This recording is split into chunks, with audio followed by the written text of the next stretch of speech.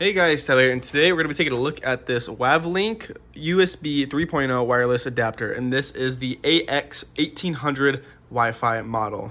Alright, so this is everything that came in the box. We have our user start guide, a little paper with all the download links, our cable, our adapter, as well as a little driver USB. Alright, so we got the drivers all downloaded for this wireless adapter. Now we're going to go ahead and run our speed test for the first time, and let's see what we get.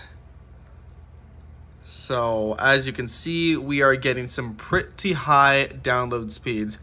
I'm coming up, maybe we can get 550. So we get 522.8 megabytes per second download speed. And our upload speed is pretty good also at just over 20. Can we stay over 20? Yes, we barely stay over 20, getting 20.1 megabytes per second upload, which this download and upload speed combo is very good. I know I currently pay for the 1 gigabyte per second download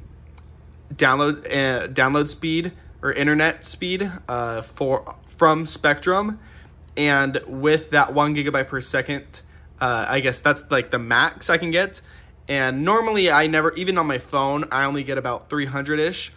But with this router, you can see on this laptop, you're getting half of that 1 gigabyte per second. So if you have, for example, a game, for example, that you are downloading, and it is, let's say, 100 gigabytes. That's an enormous game. That's like 2 GTA 5s probably just one, but still.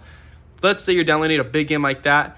In terms of this download speed, you will finish downloading that game if it downloads at 500 megabytes per second. You will finish downloading that game in 200 seconds, basically.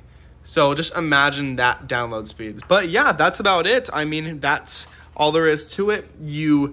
This setup guide, it just walks you through where to download the drivers, how to set it up correctly, and then even if you want to connect this to like the side of your PC, this bottom right here, that gray bottom, is rubber, so you can, once it's down on the ground, it's not moving.